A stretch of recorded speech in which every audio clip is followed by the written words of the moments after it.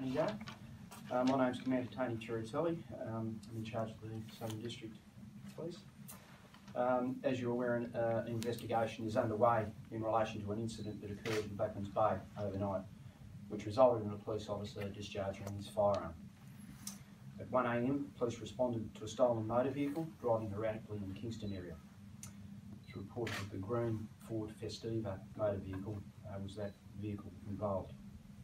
A short time later, the vehicle was located in a dead end in Crystal Downs Drive in Blackmans Bay. When one of the police officers exited the passenger side of the police vehicle, the driver of the stolen vehicle turned the vehicle in the direction of the police officer and the motor vehicle, and drove directly at him. As a consequence of the level of force that was believed by the police officer drew his firearm and fired at the vehicle. Unfortunately, whilst there was a degree of force used by police, this didn't stop the vehicle from hitting the police officer.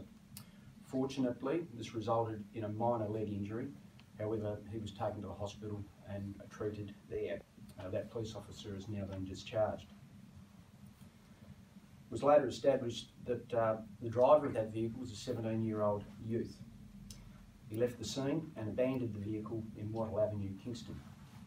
He was located by police a short time later and was taken to hospital with an injury to his head.